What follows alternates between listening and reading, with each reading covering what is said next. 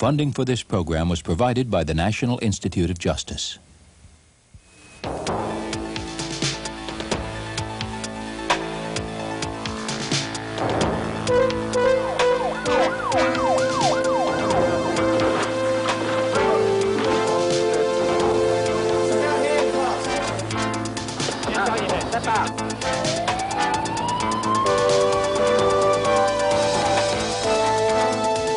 That's your punishment, 19 years in Texas Department of Corrections.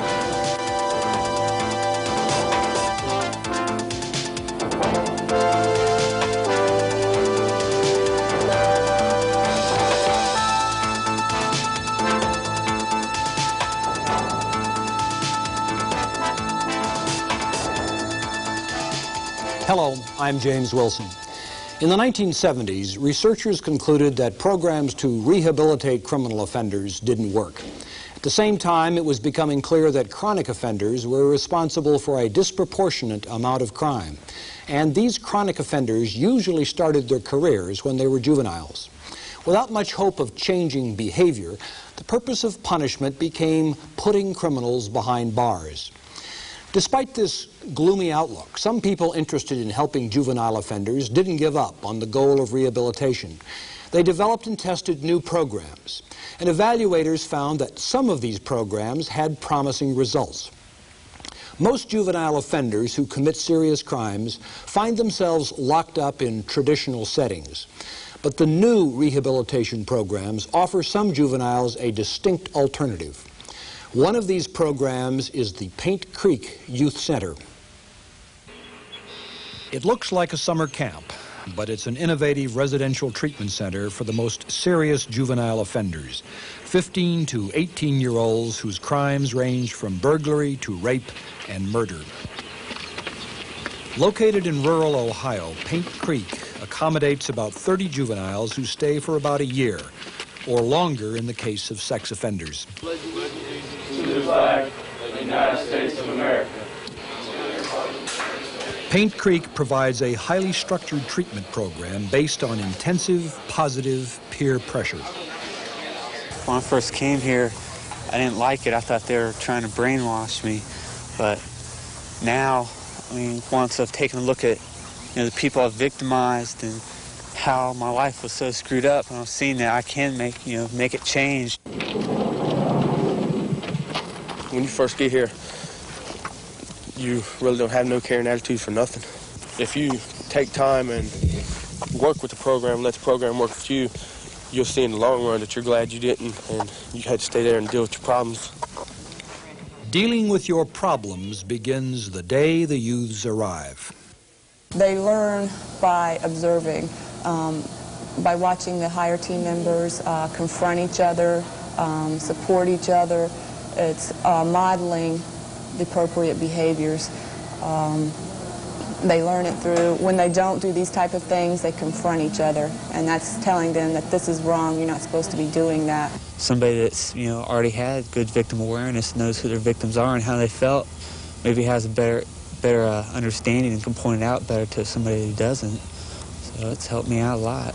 When all the peers are together, they can focus more right on the point and make you become more humiliated with yourself, who you victimized, and make you really want to start changing and take a look at yourself, because that's the first step. You got to own your behaviors and realize that you got to change. Society won't accept you as a criminal. Wanting to change doesn't come automatically at Paint Creek. It's built into the therapeutic program that Dr. Vicki Agee designed and directs. We feel like we have to create the motivation for treatment rather than wait till it just appears. So we do that by increasing empathy for their victims, which we hope will create enough remorse so that they have the motivation to change behavior. Without warning, Dr. Agee set up a role-playing situation with 3 peers whose faces we were permitted to photograph. What are you using for a car? The box. Okay. Well, I know you have to get pretty creative with your role plays. We're going to have first aid kit, the Band-Aids. We're going to have 2 paramedics, 2 police officers, and reenact the park scene to where he ran over the 14-year-old boy. The teenager doesn't have any idea what's about to hit him. I don't want to kill him, man. Hey, that's him there. There he is. Oh, he's dead meat, man.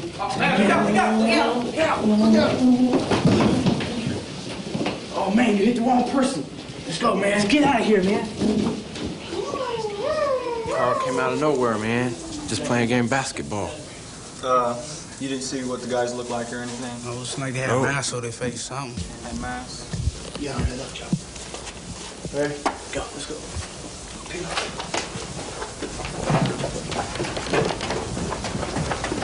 What we need to do now is sit down and talk about the feelings that you would have from his family. Your own family. How do you think they would feel? And how do you feel seeing your friend get hit while you're playing in the park? And since you were a victim today, what were some things that went through your mind? What type of feelings, thoughts were you having? And what do you think you're having laying in bed in the hospital in critical condition for 3 weeks? I'm scared. Thinking I might die. Wanting revenge. You know, from the victimizer's point of view, didn't really matter. I was scared. I was worried about me getting caught. I wasn't worried about how the victim felt. I was worried about. Juveniles are also required to face their families and recite all their crimes, even ones for which they were never caught. How did you feel as They were kind of shocked and kind of confused and hurt, just like a lot of different emotions, towards me at once, but they didn't like desert me or anything like that. They kept, helping me out with it. For me, it's when I done my family intake, told my family about my crimes. My father, it's the first time I ever seen him cry, and some of them they expected of it, but the other things that they didn't know, they were real shocked and upset about it. It makes me feel like it's hard for me to describe. It's like the lowest scum, because I know that children could have died from the drugs that I've sold, and families could be, without their children, and there isn't really a way I can repay that. When the juveniles finally feel remorse, the work of rebuilding appropriate social skills can begin. Vocational training teaches the boys how to succeed at work. As in all programs, counselors stress anger management and accountability for behavior. These teenagers are learning how to ask a boss for a ride downtown. What if, instead of, if you know he doesn't want to talk to you, and it's a situation where it's something that you have to talk to him about. Intimidating. That's criminal thinking. No, it's definitely criminal thinking. Not like... Is there any way that you can open him up? Paint Creek also provides incentives for change through a system of rewards and punishments based on daily evaluations. They're scored on their thinking errors for that day in the 7 categories we have, which are power thrust, inability to empathize, victim stance, false pride, impulsive, failure to accept obligations, and being straight. So if they use any thinking errors under those areas, they can lose points. If they did an excellent job in that area, they can earn points for it.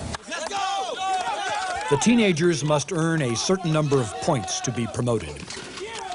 Paint Creek has been operating for only 4 years. A preliminary study says that only 15% of Paint Creek graduates have gone back to jail. That's compared to 50% of those released from the regular juvenile correctional facility. When we leave here, there isn't really any reason why we shouldn't be able to handle the responsibilities of being out there, because we have to be able to handle them here, and we have plenty of them to handle. After release, it's going to be our toughest job, is staying on top and remembering what you learned here and making responsible decisions so you don't repeat your crime or do something else to hurt other people and end up back in jail.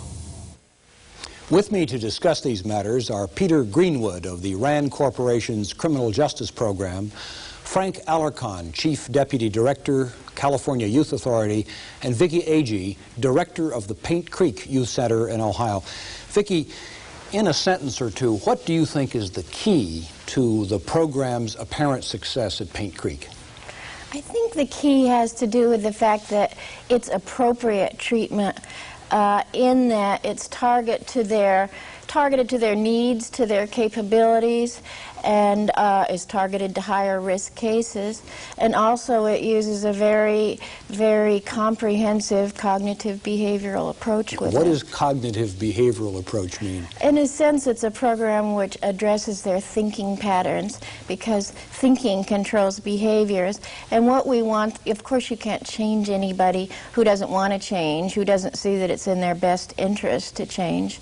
And so what we're trying to do is address certain cognitive deficits, such as low empathy for other people. As you could see in the little role play on victim awareness, we spend a great deal of time trying to get them to understand what other people feel. How many boys who come to Paint Creek can't handle this, don't have the capacity or the willingness to change, and thus drop out? How many people do you lose along the way? I would say that roughly over the 4 years, Peter could correct me on this, but I'd say roughly maybe 12 to 15%. We're trying to get it lower and lower. The only problem is this is an open setting, so there's some youth that just can't handle an open setting. An open setting means that they can leave if they want to. There's no fence, is that right? Right, there's no fence. And is there any restriction on the kinds of boys who are sent there? Are certain kinds of offenders kept out of Paint Creek? Not really. We really have no control over admission, so they're just felony 1s or 2s. We don't have any other control over kinds of offenders. What struck me about watching the tape was that Paint Creek is a small program in a pleasant setting, and it has a lot of staff people around to help the boys. Do you think this program could work if it were tried in a facility that had 300 boys, or could it be made to work in all parts of Ohio and not just Paint Creek? Sure, it could. In fact, the last program I ran was on the grounds of a large public training school. The only thing is you have to break it down into small, semi-autonomous groups. So I feel that you can do it in the public sector or in the private sector. Why then isn't it done in the public sector? Why isn't the state of Ohio's juvenile correctional program all run the way Paint Creek is run?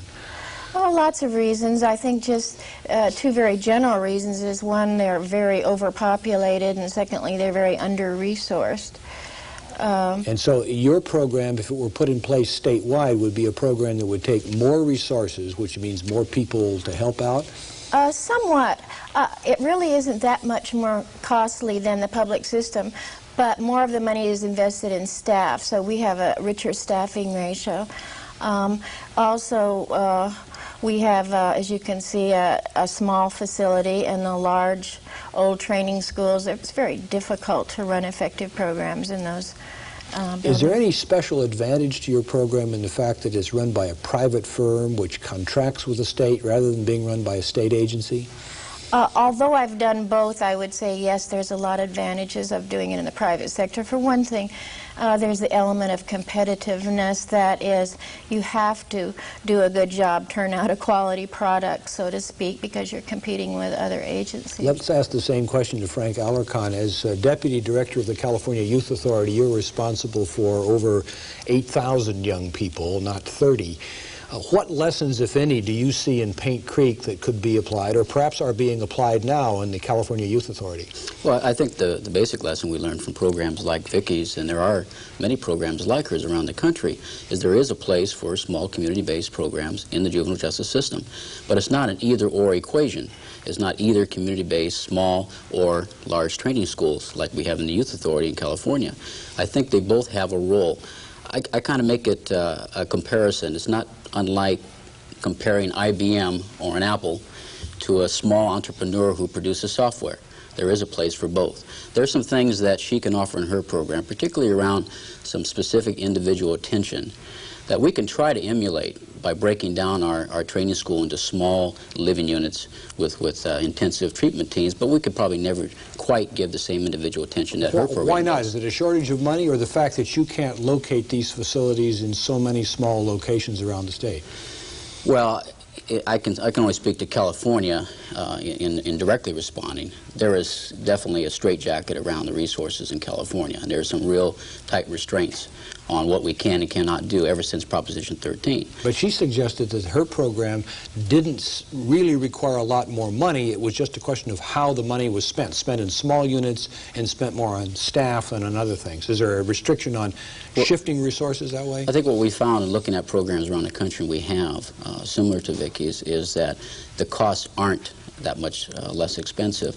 And more importantly, in California, we have other obstacles we'd have to overcome to have that many facilities around the state holding, say, 8,200 youth throughout California. We've had, for over a year, we've been trying to cite, for example, an in lieu of revocation program for parolees who... What's an in lieu revocation program? This would be a program for parolees who get in trouble when they're on parole because of drug or alcohol abuse. Instead of revoking their parole, returning them to the institution, having a small community-based program housed in a local community, preferably urban, because that's where most of our kids come from, so they can stay in one of those programs for, say, 90 days, rather than coming back to the Youth Authority for 6 to 12 months. And your problem is to find a place to put it. Exactly. We have spent over a year trying to cite such a facility. And the reaction is not in my backyard? You've got it. I see. Is there any reason why the state of California can't contract with private suppliers of these treatment programs of the sort that Vicky represents, or do you now contract with private suppliers? We have examples of contracting services. Example is we have a mother-infant care program for the young woman who is either with child or has a small children. We place them in a program located in Alameda County, where they provide some very specialized services for that kind of young person. But to do it in a large way would be very, very difficult. Why is it difficult? Would trade unions object or other people object? One of the problems I alluded to already, and that's citing. Another problem, certainly we have very strong unions in California, and they play a significant role, and they're highly professional. And I think third is the question of public safety. Californians are very, very concerned about crime. And I think if the type of youth that we're talking about in the Youth Authority, if they were in open programs, would probably create quite a furor. See, there's a real danger here because we often have comparisons between states and between programs. I'm always skeptical of that because it's often an apple-orange comparison. Of course, in your program, the Youth Authority, you take on the whole older offenders with a more serious criminal record. That's correct. Well, let me talk to Peter Greenwood from Wren. Peter, you have been studying criminal rehabilitation or its failure for years. And I noted at the outset that for a long time in the 1970s, the evidence seemed to suggest that things weren't working. And now we hear from Vicki Agee that at least at Paint Creek and maybe elsewhere, things are working. What's changed? I think there's been developed some new powerful statistical techniques, meta-analysis for one, which is a way that lets people mine the old data in a more powerful way. One of the things that people discovered is many of the old evaluations, the experimental programs on their face never set out, never accomplished what they set out to do, so they never really tested the methods. And when people go back and can control on it and look in more detail at how much training went into the program and did they really deliver the services they were supposed to, they are showing that a lot of the experimental programs had not dramatic but modest positive effects on the order of 20 to 30% in reducing recidivism rate. The techniques that seem to work best are the social learning, cognitive behavioral techniques that get offenders or get juveniles to think about their, or to be aware of their thinking patterns, that provide them an opportunity to practice, to role play, to rehearse the kinds of techniques that they have to use. Programs seem to work better in the community than they do in institutions. Positive peer culture improves the effectiveness of any particular program. Okay, now let me ask you this question. You've been evaluating Paint Creek, and your final results aren't in. Do you feel so far that the results that were reported in the film we just saw are correct? That is to say that there is a substantially lower rate of recidivism among the boys leaving Paint Creek than there is among boys leaving other Ohio institutions. There appears to be for the first 44 kids who left Paint Creek. I see. Yes. And how do we know this? How do we make these comparisons? How can we be sure that it isn't something else that's making this effect? Well, the general problem you have is you set up what's supposed to be a good experimental program and the judges send all the better kids there. And then if they turn out to be better, you never know. It's selection or what have you. In this case, we've got a real random assignment. In the counties that are eligible to send kids to the Paint Creek Youth Center, the judges or the courts actually call us at random when they have an eligible youth and we determine on a random assignment basis whether that youth goes to one of the regular training schools or goes into Paint Creek. So we really have an equal population going through the training schools. You're in effect flipping a coin when each boy's name comes up. Exactly. Does this create any problem with the boys or the judges or lawyers who think that boys who are going to Paint Creek are getting the easier ride and therefore it's unfair to the boys who aren't going to Paint Creek? I don't think it's seen as easier. If you saw that program, it's a very tough, comprehensive program. The kids work there very hard. It turns out that the youth that go to Paint Creek are serving a little bit longer time. The ones who go to the controls get out in about 9 months. Paint Creek youth are serving on the order of about a year. So it's not looked at as much easier, and the judges really want to know, and they've come to understand that this is what it's going to take to allow them to know whether or not the program is more effective. So let's they do accept it. Let's suppose that this analysis is borne out in the final analysis and that Paint Creek is doing a better job. Will we know then what it is about Paint Creek that makes the difference so we'll know what to try next time? We'll just know the whole package, from the positive peer culture to the cognitive behavioral techniques, the very intensive aftercare program that goes afterwards. And the only way we'll know exactly what it was is to start teasing out those individual pieces and applying them elsewhere. If you were starting elsewhere, Vicki, and wanted to put a program in place, let's say in California or New York or any other state you're familiar with, perhaps elsewhere in Ohio, and you were given a fixed budget, a tight budget, you couldn't spend much money, would you try to pick and choose from the elements of the Paint Creek program, or would you really feel that you have to have the whole package in place for it to make a difference? Well, actually, I am just about to open another program in Florida in mid-June, and it'll be in a locked setting. And no, I think I would need the whole package, even though I've always worked on a fixed budget. So this is not really a highly resourced program, but I need all the elements of the program. Does your firm, or the firm you're connected with that runs Paint Creek, does it make a profit on this? No, this is a nonprofit. A nonprofit organization. It gets all its money, therefore, from the state. Yes, it does, in per diems. And so that if you going into this, you can't go into this with the idea of getting rich, at least at your current budget levels. Certainly, you have to go yeah. into it because you care about the outcomes. Certainly. And what about the staff? It strikes me that watching this tape and talking to you, we have a group of very dedicated and talented and committed people. Many people think that those qualities are in short supply in society, that it's hard to find good, dedicated staff people. Either they don't exist or will suffer from burnout. Did you find it hard to find staff people? I certainly didn't, but one of the nice things is that we're located in a rural area. There's a very strong work ethic. And I think that that's important. But then I've also had programs in urban areas. I think that people are drawn to this field who have a lot of dedication. There are, however, other problems in the public system, because if you have a very entrenched, say, civil service system or union system where you can't get rid of people that aren't appropriate for working with kids, or you don't have any selection over getting the people that really are dedicated, then it's much more problematic getting this kind of, we call it a positive staff culture. Frank Alarcon a moment ago said that one of the problems he would have in doing what you do in California, or perhaps in other states, is nobody wants this, at least initially, in their backyard. Did the people living near Paint Creek not want it in their backyard? They certainly didn't. They were terrified. It's just a small village of 600 people, and these are serious offenders in their midst. But I think that they're very proud of the unit. They feel a lot of ownership now after 4 years. How do you reassure them when you go in and say, these people are not going to burglarize your homes or mug you on the street? What arguments can you make that would deal with their fears? The argument that we make is that their safety is our first priority, and I think all effective programs put community protection first. So, of course, those were just words. They had to know that. And what they found out is that anybody that tries to escape from Paint Creek is immediately captured by us. There's only been 2 in 4 years who've actually escaped from the area, and my community services workers caught them. What happened to the ones that escaped?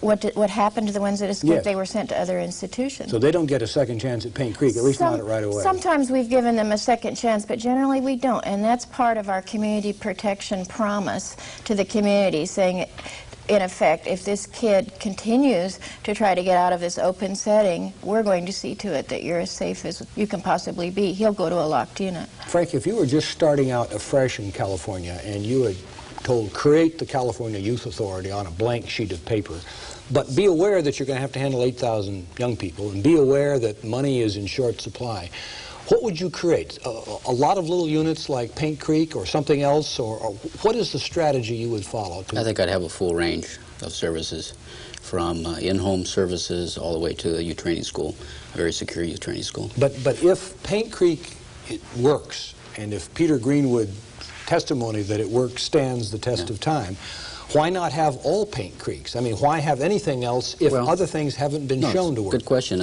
I think maybe we haven't mentioned the fact that things can work in youth training schools too. Let me just give you a couple of examples.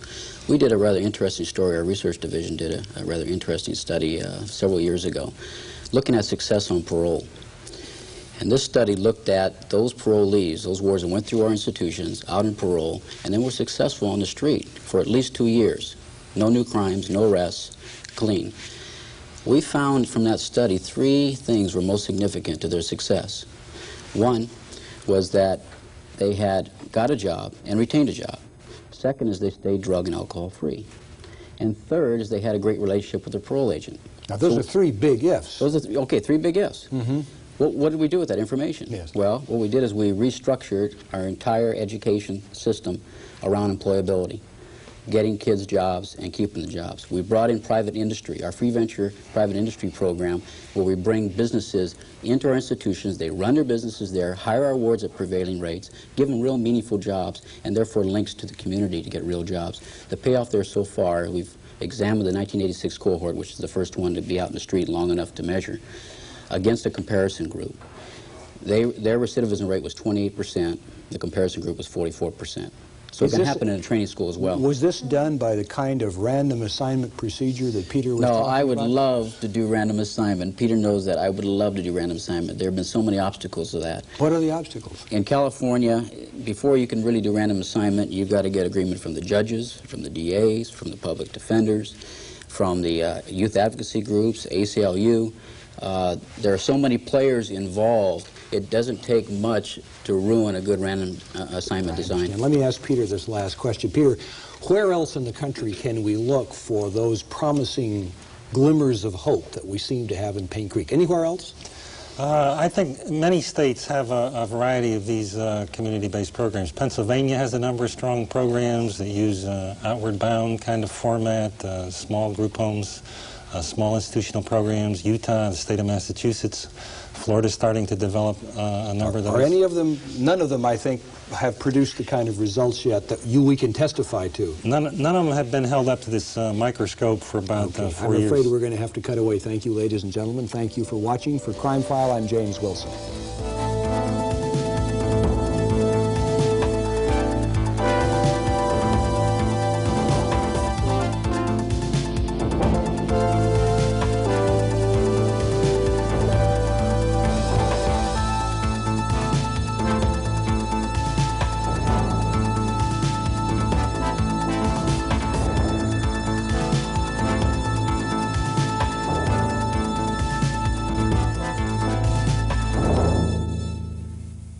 Crime File is a production of CF Productions Incorporated, which is solely responsible for its content. Funding for this program was provided by the National Institute of Justice, research arm of the U.S. Department of Justice.